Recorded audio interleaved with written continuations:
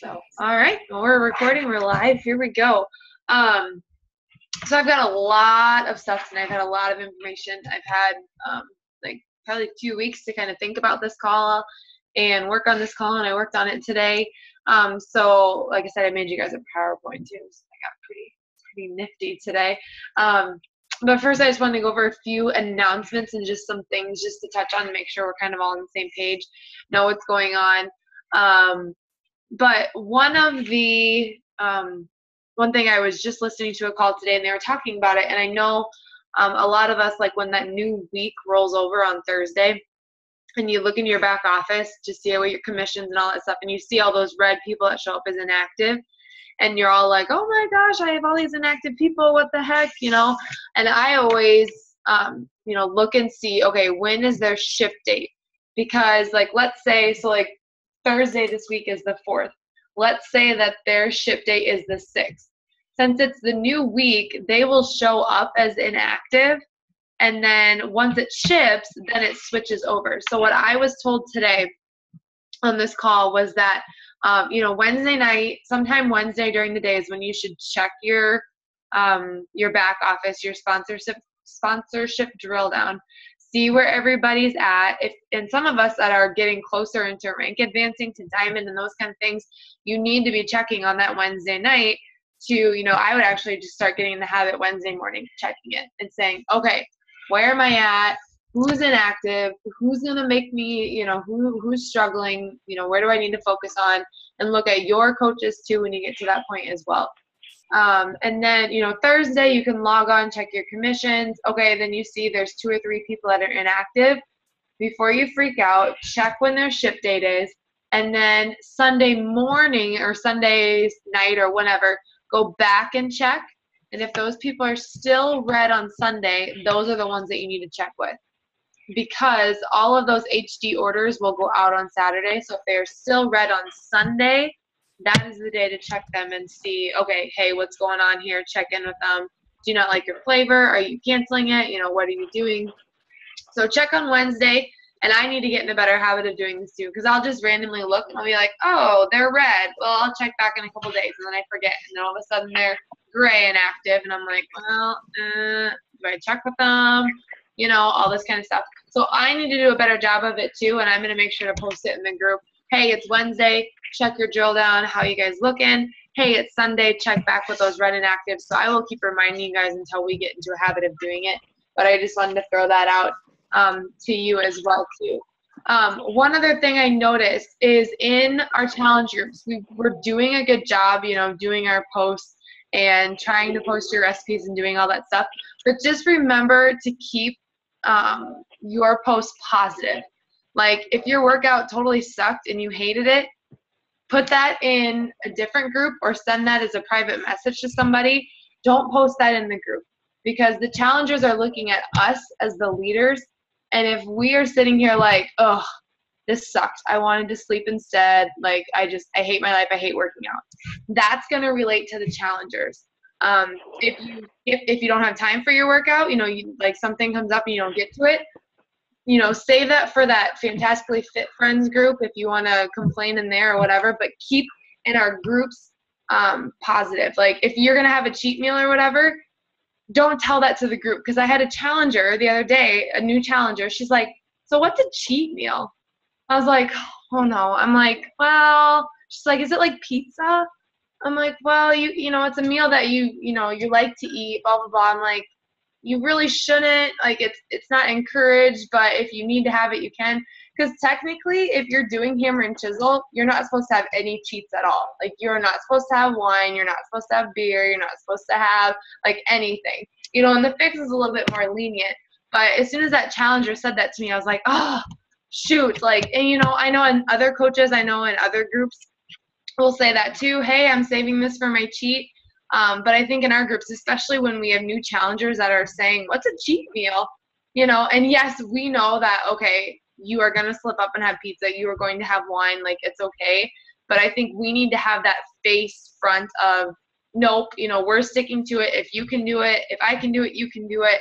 and go on from there. So, you know, if you want to post that in the Fantastically Fit friends that, you know, you're drinking wine tonight, or you fell asleep and skipped your workout, or like you totally hate chisel agility or whatever, you know, that's fine. But let's try and keep it in our groups, try and keep up that positivity. Because I know, like, especially if somebody will post, like one of our challengers will say, oh, I hate the yoga one. I know, like, Christy is always really good about being like, oh, I love yoga. It's my favorite Sunday. That's what we need more of. Like, when somebody is negative, we got to build up that positivity, because that yoga is in there for a reason, you know? So let's just keep that in mind as it comes to those kind of things. Okay, I'm going to try, hopefully this works, because I put a lot of effort into this today.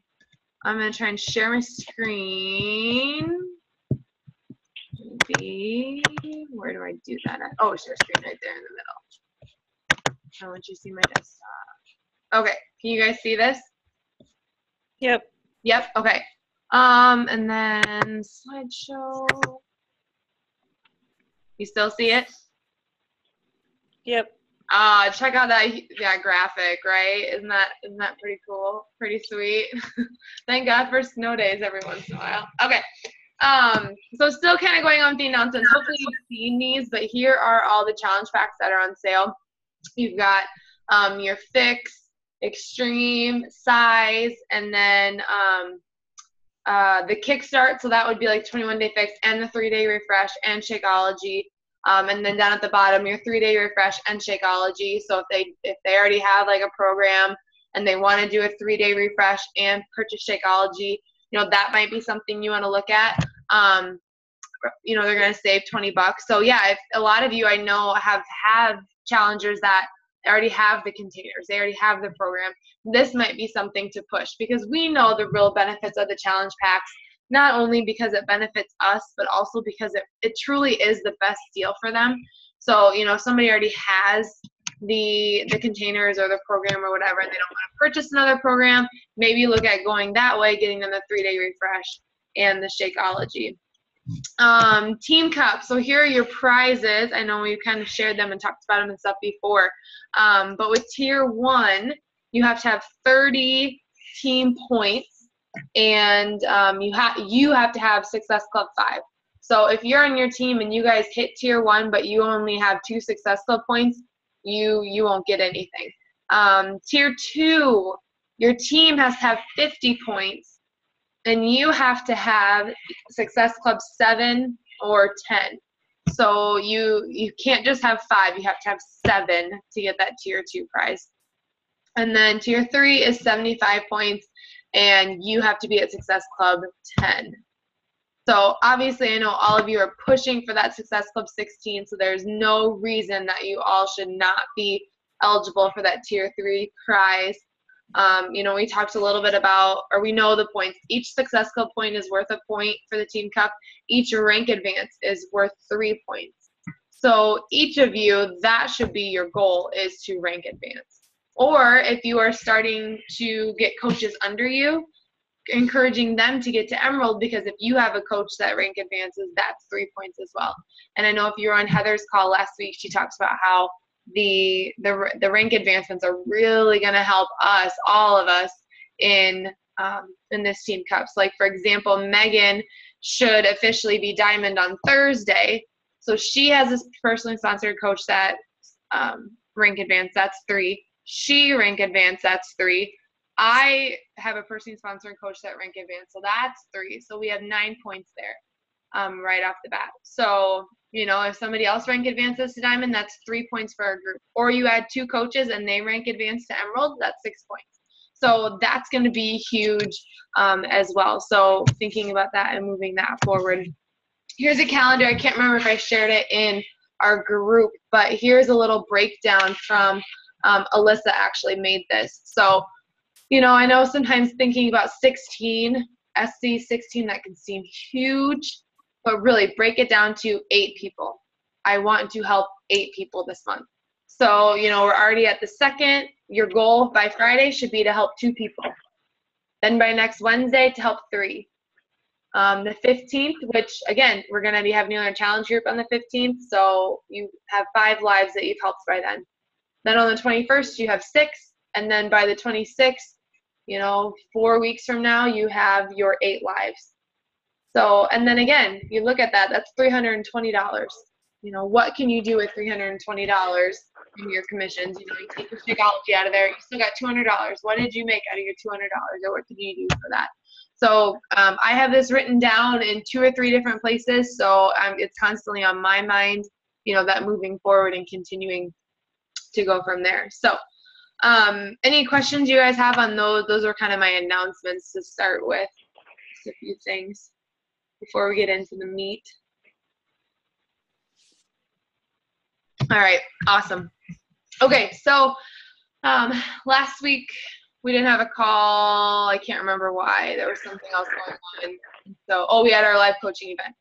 And I was going to do a recording because I really wanted to redeem myself from like 2 weeks ago when I was still kind of getting over being in the hospital and stuff. And that was like the worst call on the face of the earth. And so I wanted to redeem myself. I wanted to do recording.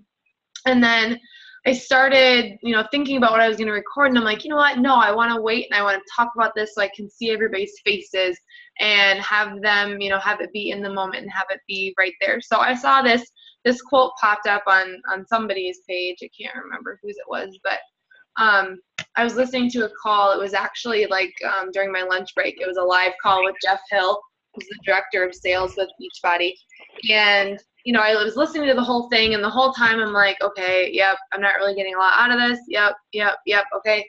And then finally at the end, he was talking about, what is your why? And we talk about that all the time. Why are you doing this? To help people, to make money, whatever it might be. And, my why, it's hard because I seem like I go back and forth all the time. And at the end of this call, he said, what if? He said, I want you to think about what your life could be like in 5 years. Like, what if you could have your kids' college funds set aside and paid for? What if you could have your house paid for? What if you could have your vehicle paid for? And just started listing off all this stuff. And I sat there and I realized that's my why. My family struggled with money my whole life. My parents are still struggling with money. And to grow up in a family like that, it was just hard to, never ask for things or never get the cool things or the nice things or whatever, just because you knew it wasn't an option. I couldn't go to basketball camps and softball camps and all these things because we didn't have the money. And so for me, like that's my why. That really is why I'm doing this. At first I thought, I want to be able to stay home with my daughter and it be okay and I make enough money. And then the more I think about it, I'm like, I don't know if that's really what I want, but I want us to be financially okay that, whatever happens. We don't have to worry about all the debt and all of those issues. And so, that has kind of forwarded my goals for February. It's pushed my goals for the year.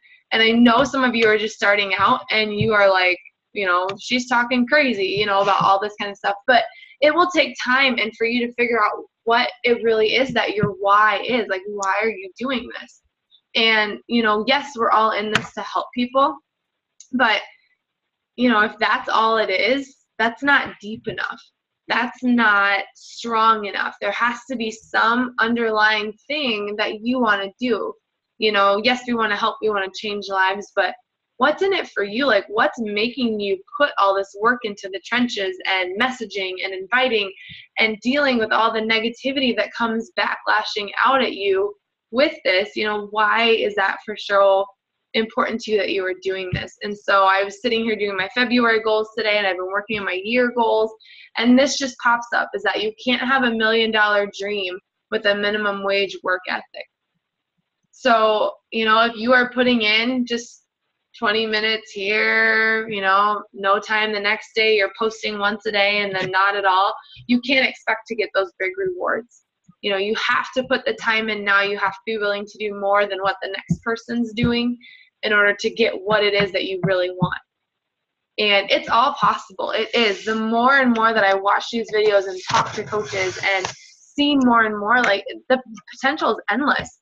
One of my newer coaches, she is from New York, and we met through Facebook, and it's so random, it's so weird, but she has so many potential people that she can help that's so outside of our little Northwest Iowa corner.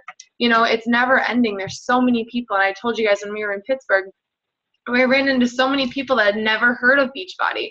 And here we were for a Beachbody convention. So there's always people that you can help, and there's always room for you to grow and improve. And don't think that you can't do that just because of you live in Sanborn, Iowa, or Sheldon, Iowa, or whatever. Like, there's always potential and room to grow, and it's you have to decide what you want to do. You are the one that's holding you back from getting to that point. So to be successful, some of the things are these things you need to do at least 5 days a week. And again, we talk about this. Hopefully it's on your Power Hour tracker. But these are the things that you need to do in order to be successful, is to add 5 new friends on Facebook, and then start 5 new conversations unrelated to Beachbody. For me personally, these 5 conversations tend to go to those new people that I've added. Or like if you're doing the new coach training, and this is a genius idea, but change your profile picture, and then the people that like it or comment on it, start a conversation with them. Hey, thanks for liking my picture. Like, what's new with you? Start those 5 new conversations, totally unrelated to Beachbody. Send 3 invites to challengers, send 2 invites to join your team, and then 2 check-ins with your coaches or on your team. So, and I know that inviting to your team, especially if you're just starting, that's hard, that's scary. But that's one of my big goals this month, is to recruit more. And it should definitely be on your list too. Even if you're just starting, there's nothing wrong with, when I started, Julie was just decided to start too. And we were both like, we have no idea what we're doing. And we figured a lot of it out together. And we moved forward together. And, I had like Megan and Christy started at the same time. They were my first coaches. They were like my guinea pigs. And I was like, I'm trying to help them. And I was still getting started. There's nothing wrong with, if you have a rock star challenger right now who is posting, invite them. What's the worst thing they can do? Think about what this has done for you, what you've seen money-wise, what you've felt by helping others, and share that with somebody. There's nothing wrong with, inviting. I've gotten in the habit of trying to invite all of my challengers. Let them decide if they think coaching is for them or not. Let them say, no, I'm too busy, rather than you deciding that for them. One thing that's really been working too is to comment, compliment, question, and you get that conversation. So, oh my gosh, your kiddos are adorable. Comment on something on their picture or whatever, and then ask them a question. How old are they? That gets the conversation going. Try to keep that conversation going by asking questions, complimenting them, getting to know them, and so on. And another thing with all of these conversations is find a way to track it. Figure out what works best for you. I started out with paper and pencil, and Hillary told me, yep, that's great if you want to do that, but eventually you're going to need to do it on the computer. And I'm like, nah, paper and pencil will work for me forever. It's fine. But now I'm starting to realize, yep, she was probably right. And so I started transferring all of my notebook stuff to my Excel. And then all of a sudden last week I was introduced to Streak, which if you use Gmail, Streak is like this pipeline app type of thing. And I can show, if we have time at the end, I can screen share and show you that too. But basically, like, it's kind of like your Excel, but you put it in your Gmail. So it's kind of like always on your phone, that kind of thing. So now I've started to do Streak. So figure out a way that works for you to track these conversations, because I guarantee you, Facebook Messenger, if you are sending 5 new conversations, you're sending 3 invites, you're sending 2 invites, and you're checking in, that's like 12 conversations you're going to have going in one single day. 5 days a week, that's 60 conversations. Your Facebook Messenger is going to get overloaded. And if you think you're going to remember certain ones, you're not. So get in that habit of messaging them, writing it down. This is what I started doing in January. I have this little black notebook. And as soon as I add somebody, I write in. So like January 7th, I needed to check back with these people because I invited them on January 4th. So along with that tracking, figuring out a way to check back. I give them 3 days. If they don't respond to me in 3 days, then I go back and I say, hey, did you see my message? Blah, blah, blah.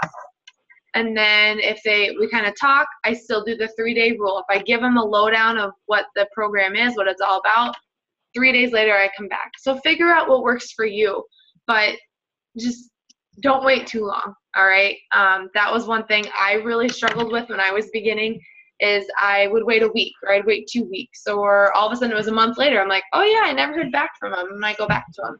So make sure you're figuring out a way that works for you to track those conversations and to make sure you're going back and checking in.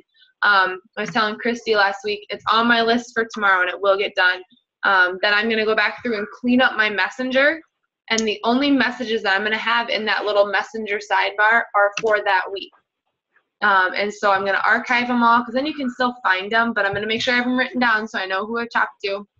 But I'm going to keep just that week's messages in my messenger, so hopefully, and then every Sunday, hopefully I can go through and clean it up and just try and keep myself a little bit more organized and a little less crazy when it comes to Messenger. I wish you could have different tabs in Messenger and stuff. That would be the most amazing thing in the whole entire world. But figuring out what works for you, having a system in place, the sooner you do it, the better off you are. Honestly, take it from me, and figure out a way, one section in your notebook, one section on your computer, whatever it might be there. So, next thing I wanted to say or talk about was, rank advancing. Some of you are at that point where you're ready to start rank advancing, or you're just starting coaching. Emerald, for those of you that are brand spanking new, Emerald is a decision. Emerald is if you cover up the bottom 3 circles and you have the top 2 circles, that is Emerald. So basically, Emerald, you could hit that in a day, if even, because you sign up your spouse, boyfriend, significant other, whatever, because you say, I want another bag of Shakeology. So I'm going to sign him up for a challenge pack because he's going to start drinking Shakeology. I just want an extra flavor, so I sign him up as a coach. Perfect. Then you ask your best friend, hey, I'm doing this challenge group. Do you want to get fit with me? Hey, perfect. Yeah. Okay. Or you ask those people that are closest to you. Honestly, you can hit Emerald in a day if you truly want to. It's a decision. If it's taking you longer than a week to hit Emerald, honestly, I don't know. I don't want to say you're not trying hard enough, but it's just to that point where it can easily happen by getting those 2 people, and then you continue to build from there. So once you're at Emerald, here's your next goal, is Diamond. Okay, and this is so doable. If you look at this, it is 10 people. 10 people is what you need to hit Diamond. So you've got you, and you've got 4 coaches, or 4 discount coaches, preferred customers. They don't even have to be working coaches. They can be preferred customers. And then you need 2 emeralds, 1 on each leg. If you sign up your spouse and you get to that point where you're hitting Success Club 10, you can start building your spouses, and they just need somebody on their left and their right. And then you find 1 other person who's a rock star that wants to coach, that wants to make money, that wants to help people, that wants to sign up their mom and their dad. Boom. They sign them up and they're Emerald. So all of you, even if you're just starting out, I want you to make your own, and I'll try to remember to post this in the group so you can print it off and fill it out. But this is where you need to go, and this is your next step. And again, even if you're just starting, this is so doable. I think I hit Diamond in like a month. Granted, I had a rock star coach right out the gate, and it was more so I had to get my husband to Emerald before, and that was what held me back from getting Diamond. But it's all about that power of you sharing your story, you finding somebody else that wants to do it too. And again, those rockstar challengers that you have, just invite them, ask them, hey, what's the worst thing they can say? Is no, right? That's the worst that they can say. So definitely look at this, go from there. One other thing I wanted to say about this with your posting is those objections that you get from people. Cost too much money, I don't want to drink Shakeology, or right now I have a gal that that she's pregnant and she wants to do this like none other, but her husband won't let her do it. I'm like, so use that as a post. I don't know if you saw my post last week with me and Kevin where I told it, like, I was like, really? Like, do I have to ask you if I can eat healthy today? Like, can I drink my water today? Like, is that okay? Like, that was an objection. I was tired of people telling me I have to ask my husband if I can do this. And so I turned it around and used it as a post. And so I encourage you to do that as well, because eventually, you know, more people are going to have those objections, but the more often they see you posting about it, eventually it's going to turn them around and those kind of things. And also make sure you're reading some sort of professional development, because in this month, in this push month, you're going to get a lot of no's. And it's going, I've already seen it today. It's been floating around. Some people up in Sibley have been posting kind of some nasty stuff about Beachbody and about Shakeology. And, you know, it's just, it's negativity. And the best way to overcome it is to do that professional development. And so make sure that you are reading something and you're reading it every day. Do not skip out on that. That is the one thing that you can't skip, because that's what's going to make you grow the most and make you be able to withstand those negativities and those objections and those kind of things. Okay, so the big thing I really wanted to talk about today is how to figure out your niche. And this is something that I am really working on and focusing on as well too, because sometimes it just seems like you throw out a post and nobody gets it, nobody likes it. But you put out something really weird and crazy and everybody loves it. So finding your niche. These questions you need to ask yourself, and you have to figure out who it is that you want to attract. A while back, I wrote down a list for me, like what my ideal challenger is.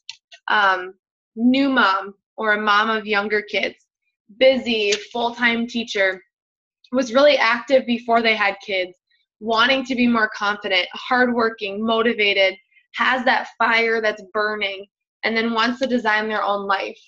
Basically, I describe myself, because that's who I want. That's who I want to work with, and that's who I want to help when it comes to these challenge groups, is people that are like me, people that are busy and are moms but want to be a priority themselves. So you need to ask yourselves these questions and think about it and answer it and figure out who it is that you want. You know, sometimes I get these random challengers and it doesn't work out and they cancel. And at first it really bothered me. And then I'm like, you know what? It's probably for the best. We didn't really click. We didn't really mesh. They weren't interacting back with me. They weren't in the challenge group. But who is your target audience? Who's your ideal customer? Who's your ideal challenger? Who are you wanting to speak to when you do your posts, when you are sharing your story, when you're sending a message? Who is that person that you want to talk to? Who's that avatar? You know, think about them, design them, give them a name, and that's who you're posting to every single time. How will you, number two, how will you be introduced, or how will you approach these people? So how are you going to find them? Most of us do a lot of this through social media, through Facebook, okay? So how are you going to find them? Teachers, how are you going to find a teacher, okay? I'm going to look at friends of friends who are maybe teachers at other schools, other districts, and I'm going to add them and see if they'll add me back and try and start a conversation. Or I'm going to find different teaching groups, and I'm going to start asking questions in there and building relationships in those groups. How, you know, if it's in person, how are you going to approach them? How are you going to go about talking about the 21-day fix or the coaching opportunity? How are you going to do that? Number three, what are their biggest burdens and the problems that they face? Maybe it is money. Maybe they can't afford a $140 challenge pack. How are you going to help them overcome that? How are you going to help them see that really it's $4 a day? All right. How are you going to the problems? Maybe they do have a spouse that is like, you do not need to spend money on this. Okay. How are you going to help them overcome that? How are you going to respond and answer to that? How do you intend to affect these, or how can you help them solve their problems? So how are you going to approach it? How are you going to combat it? How are you going to figure out a way to help them through that? And then the biggest one is, what makes your offer better than your competitors? We have a lot of coaches in this area in Northwest Iowa. What makes you better than the next person? And I know there's a lot of us, even on this call, that we have talked to people, and then we see that the next couple weeks later, they've signed up with somebody else.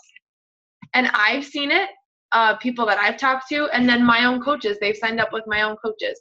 And at first I'm like, oh, but then I'm like, really? You know what? That's fine. They see a better fit with them, and that's okay. And maybe I didn't do a good enough job of following up, but they offered something that was better than what I could give them, and that's fine. You can't take that to heart. You can't let that get to you. You've got to focus on what can I offer, and who am I looking for, and how am I going to get to them? When you really narrow this down, you're going to find a little bit more success. You're posting, you're going to think about, who am I wanting this to hit? Who do I want this to impact? You know, and then when you start those conversations, you want to have like this back and forth conversation. So they use the basketball analogy. You want to go 5-on-5. You want to have 5 back and forth, or 5 passes. I shouldn't say 5-on-5. You want to have 5 passes back and forth before you can shoot the basket. So you want to have 5 back and forths before you finally pull the trigger, because you want to get that conversation started. What kind of exercise do you like? What are your goals? Are you a morning worker out, or are you an afternoon? Like, do you struggle with time? You know, asking those questions, getting that conversation flowing back and forth, and trying to get to know them. And this was one thing, again, I'm telling you from experience. I was been looking back at my messages that I sent in September, and I'm like, no wonder these people didn't sign up with me in September. I was super like, hey, how are you? I have a group. Do you want to join? Literally, like, that is what I would say. And I look back, I'm like, gosh, that was stupid. Why did I do that? Now, so don't be like me, okay? But I mean, you have to learn from your mistakes, right?